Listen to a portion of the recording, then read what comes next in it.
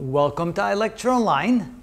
In this video, we're going to see that a basis can actually contain more than one eigenvector. So let's go ahead and try to find the eigenvectors of this particular matrix. It's a 3 by 3 matrix, and we're given one of the eigenvalues, so it needs to be associated to the eigenvalue lambda equals 1.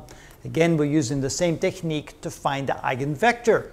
We're going to subtract the eigenvalue from each of the diagonal elements and then multiplying that resulting matrix times the eigenvector x, y, and z, the unknown eigenvector, and set it equal to the null vector or the zero vector.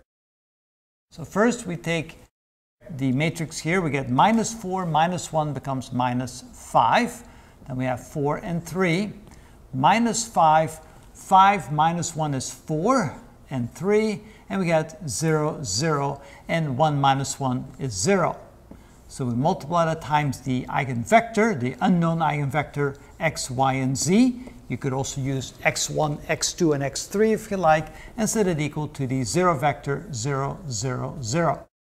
We can now write this in the what we call augmented matrix format to solve this, because after all, this is a set of linear equations. We can solve that. We get minus 5, 4, 3, 0, 0, minus 5, and the augmented zeros here from what we set it equal to.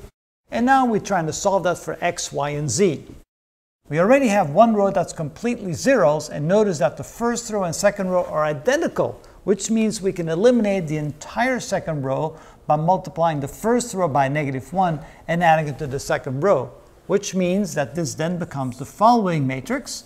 And we get minus 5, 4, 3, and 0, and this all becomes zeros. Which means in the end that we have minus 5x plus 4y plus 3z is equal to 0. Now, how do we find the eigenvectors? How do we find the values x, y, and z? Well, we're going to let z equal 0. When we let z equal to 0, we get the following. We get minus 5x plus 4y plus 0 equals 0, or 5x equals 4y. That means that x is going to be equal to 4 and y is going to be equal to 5 for this to be true. And we have our first vector, eigenvector. We have x equals 4, x equals 4, y equals 5, and z equals 0. And so let's call that vector v1.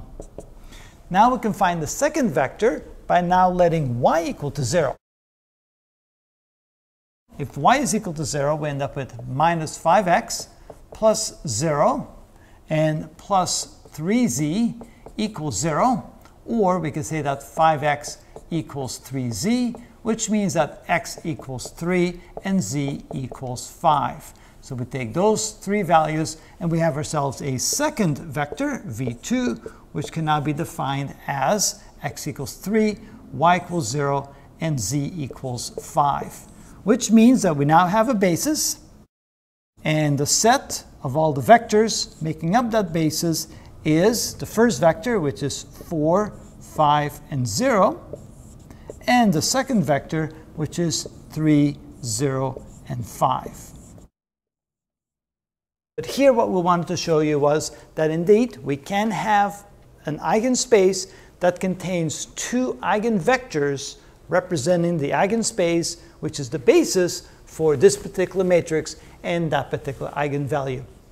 And that's how it's done.